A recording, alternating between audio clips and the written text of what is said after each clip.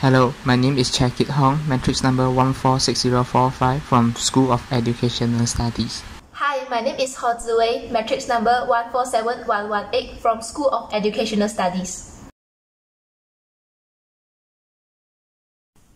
We design a circuit for deaf people where LED will light up if someone presses the doorbell and says hello, or the water in the kettle is boiled for 5 minutes and no button is being pressed, or someone says hello. And the notation for each criteria is as shown. Notation for someone press doorbell is O, someone says hello is B, water in kettle boiled for 5 minutes is Y, and button is being pressed is G.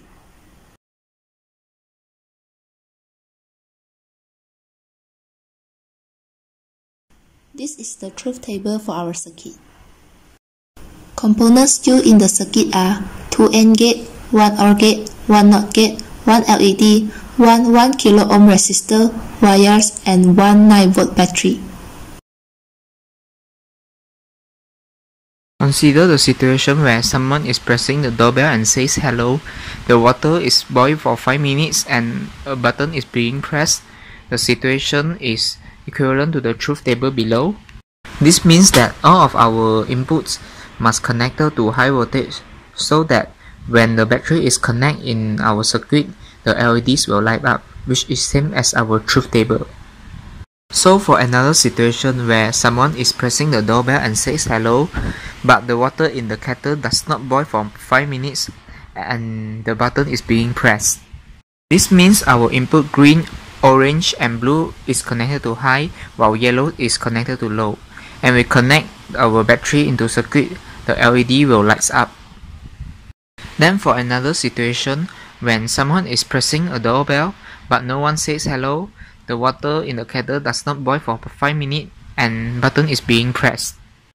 So this is same as the green and orange is connected to high while yellow and blue is connected to low. And we connect the battery into our circuit, we will see that our LED does not light up. And now for situation 4, when someone is pressing the doorbell but no one says hello, the water in the kettle does not boil for 5 minutes and no button is being pressed. So this is same as only orange is connected to high while the green, yellow and blue is connected to low.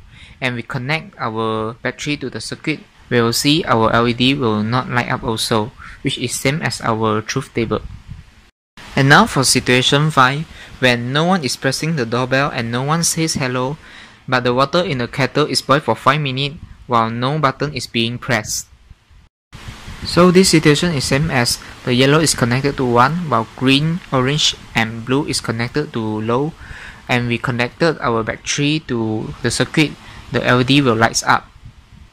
So let's consider the last situation when someone is not pressing the doorbell but says hello and the water in the kettle is boiled for 5 minutes and button is being pressed. So the situation is same as green, yellow and blue is connected to high while orange is connected to low.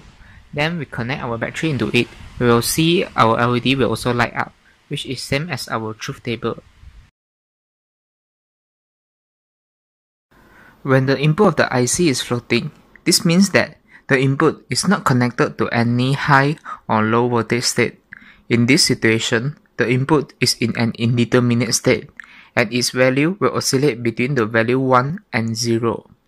So, this will cause our output become not predictable because we do not know the exact value of input in the integrated circuit. The first problem is LED do not light up. At first, we are using transistor logic TTL for AND gate and NOT gate, CMOS variation for OR gate. The output for TTL is 2.4 voltage. However, in CMOS variation, the logic 1 operates above 3 volt. So, the output voltage from TTL AND gate and NOT gate are not able to power up OR gate. So, LED do not light up.